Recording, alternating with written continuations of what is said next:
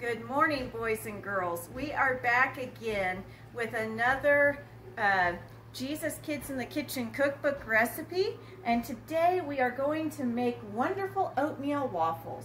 So in my Ninja, I have 4 cups of gluten-free oats that I have ground into flour. And now that they're ground into flour, we are going to add 4 cups of water,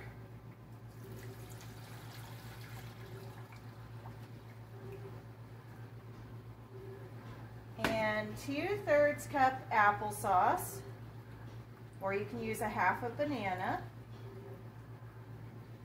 and we are going to use 4 tablespoons of soy milk or almond milk or whatever you like. You can use powdered milk. And then we are going to do 4 tablespoons of oil. And then we're going to do a teaspoon of salt.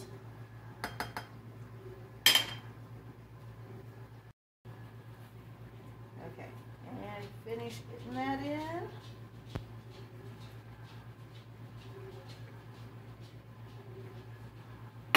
And then we are going to blend this up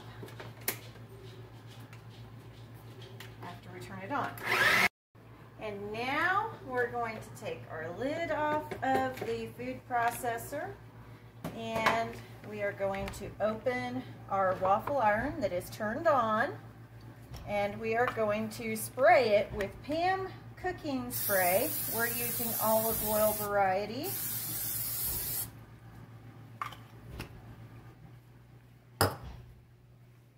And then we are going to wait for it to finish warming up. We'll know it's warm when it turns green.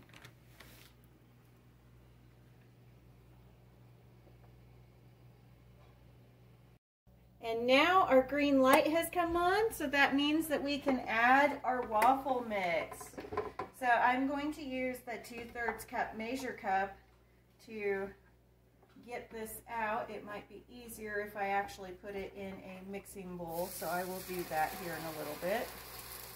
It looks like it'll be 1 scoop for each square. And I am going to take it out of this into another mixing bowl. And here is the second one in there, and the third one. Pause. Play. Okay, now we're going to close that up and let it cook for 10 minutes. So we'll come back and take this out in a little bit. Okay, now we are going to take our waffle out of the waffle iron as soon as we can convince it to let go. There is our first waffle. And I'm going to need to use something else like a spatula to help with this.